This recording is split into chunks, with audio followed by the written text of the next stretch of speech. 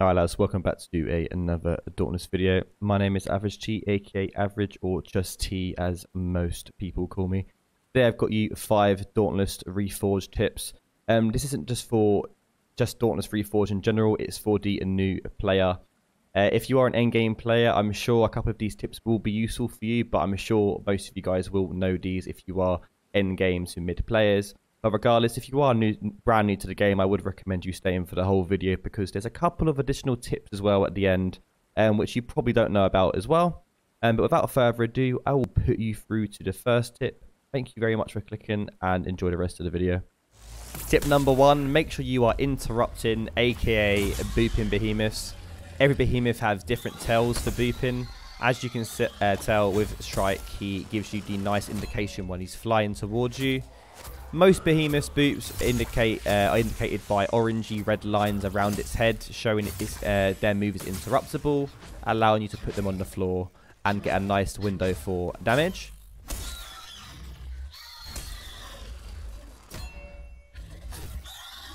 Here's another example. Nice indication above its head. Get the boop, allowing us to follow up with his stagger and finish off the Strike.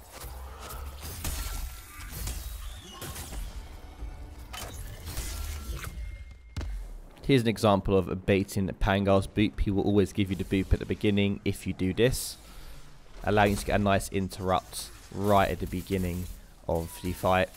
So much downtime for Overpower as well, which is another cell I'm going to talk to you about in just a moment for tip number 2. Scrave can be baited by making sure he does the icy winds at the beginning. He will always go into the sky indicating a boop. And there we have it. On the floor for easy damage. Moving on from the discussion from booping behemoths, we have the second tip, which is make sure you have Overpower within your builds. I literally have this cell in almost every single one of my builds, apart from my farming materials build. This is because it is incredibly strong. As you can see, the definition here is a +10 all the way up to +60% of damage versus staggered behemoths. The thing is, a lot of people don't understand it's not just when the behemoth is staggered, but also when you get a boop, when you get a part break. These are also states which allows Overpower to proc. There is a sight of Overpower when it is procs. The behemoth will be caught on fire. Don't distinguish this from it being enraged because it is a different animation and it also is different color. I will show you a couple of examples of Overpower state in a moment, but also just to be wary that Overpower doesn't always cause an animation. But just remember, when you do boop the behemoth, when you do stagger it, and when you do part break it, you will proc Overpower, giving this benefit of this bonus damage. I do recommend having it at +6, but obviously I understand if you're at early game, you probably won't have it at +6. Try your best, try and get it to as high as you possibly can. If you don't have any Overpower cells and you're looking, it does come in Tordagoro's arms, and that will give you a +3 Overpower when you power surge it. But yes, I understand Tordagoro is not beginning game, but I'm just going to let you know that's where you can get Overpower in a cell slot. Also, if you haven't got it and you are obviously brand new to the game, come to the middleman. These cells rotate every few days. Sometimes you have an Overpower cell. If you've got some chips here, try and buy the Overpower because trust me, it's worth it. That does move on to my additional tip as well. Make sure you are crafted from the middleman to make sure you have +3 of every single cell. It does take a while, but when you do eventually get +3 of every cell, that will allow you to make any build you want in the game. To do this, you go over here. You get a +2 cell, which you want. You just times 2 +1s. So, for example, here's 2 +1 cells. I'm going to fuse it for you. Speed it up with ace chips. Collect it. And that will give you +2. And if you want a +2, it's exactly the same thing. You go up. You do your +2. Use 2 of the same +2s. I'll speed it up just to show you guys real quickly. And that will allow you to get a +3 cell. This works with all cells. I wouldn't recommend doing a +2 with a +1 because it comes down to an RNG factor and you might not get the +3 cell, you might just get another +2. Here's just a couple of examples of why Overpower is so important, and also just a couple of examples of the Overpower proc animation as well. Here's the boot from earlier on. Scrave's health is full, by the way. 3/4 health already. The animation's not showing at the moment. It's already down to 1/4 HP. And there's the animation from Overpower. I know it's really difficult, but it doesn't always show. I will show you another couple of examples of the animation. Quill Shot's just about to be staggered. We stagger him, and there's the Overpower proc animation. Here you go, Stormclaw just gets staggered. Another Overpower animation coming through there.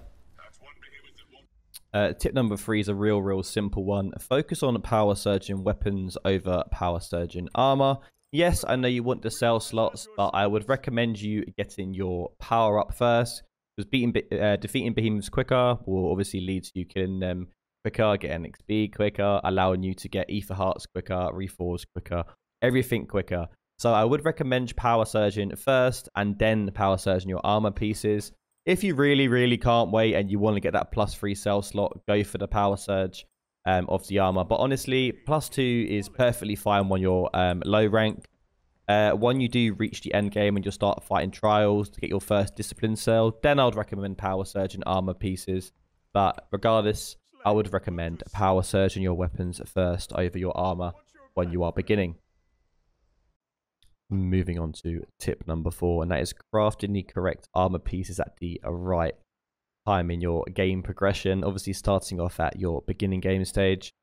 A nice helmet choice would be a Drask helmet, allowing you to have that Oof Retainment passive, which is your lantern charge from attacks, and it gives you a nice power cell socket as well. When you start fighting Pangar, I'd recommend getting the Pangar helmet if you wish, because it gives you that nice passive of stagger damage and a power socket to go with also. A nice recommendation as well, and a bonus, would be definitely going for the Hellion helmet. It gives you a great passive of Rage Hunter, giving you bonus damage when the behemoths are enraged. But also, it gives you a nice technique cell slot when you are in your beginning game. It's quite hard to come across technique cells within your build, so a very good choice if you are going for a technique cell slot. Moving on to chest piece, we have, obviously, I definitely would recommend going with the Nasher Cloak. This is the only defense I'd recommend putting into your builds at early game. Only because Iceborne is kind of not needed, because you won't be running your low life builds at early game. Also, it gives you a tough passive, and it allows you for another defense cell, which I'd recommend putting tough in as well.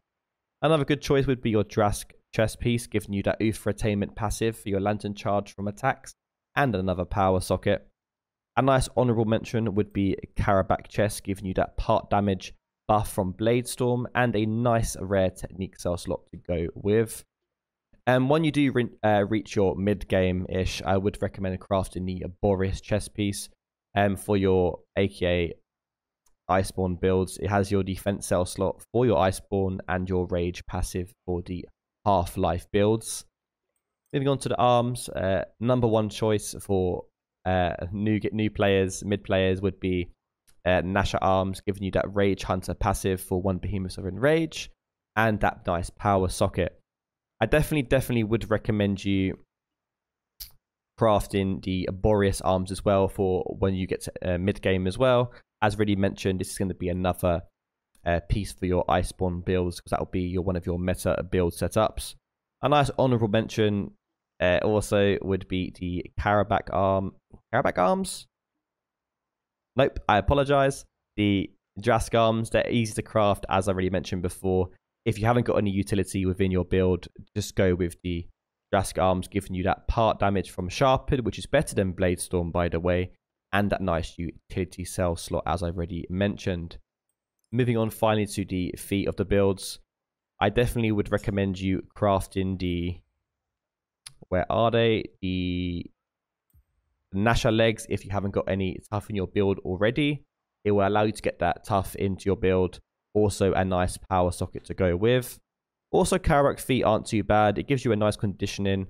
increasing your stamina regeneration, especially really good for your hammer builds and your axe builds. Also, if you just use your stamina too much and you're still getting used to the game, it's a nice way to ease yourself into stamina consumption. And also it comes with a nice power socket to go with. I also would recommend crafting the Charog feat and the Boreas feat. These two will be your meta feat near the end game, especially your Boreas feat. This will come into play for your Iceborne builds as well. Moving on to the fifth and final tip, and that is making sure you're focusing on nodes within the Slayer's Path which correlate to the way you play. By this I mean, if you're maining chain blades, make sure you're upgrading the node tree of chain blades. It will allow you to get more damage, more critical strike chance. Jesus Christ, my voice just cracked. Obviously this will allow you to defeat behemoths a lot more quicker, and there's no point in upgrading sword if you never use it. Obviously upgrade that whenever, right at the end when you start using it, but if you are focusing on a particular weapon choice, just upgrade that first. Another thing I'd recommend upgrading as well would be getting one of these, allowing you to carry more healing flasks. If you want more, obviously upgrade more. I haven't, but if you do find yourself dying, just upgrade this, allowing you to have more healing potions. Another one I'd recommend upgrading as well would be this part of the tree. This is quite a nice piece. Obviously stamina, max stamina, regeneration, stamina bonus, health bonus, and then obviously increased healing from all sources. That's a really nice choice to upgrade. Just realize each upgrade requires a different amount of merits, and there is two types of merits, one being combat, one being explorational.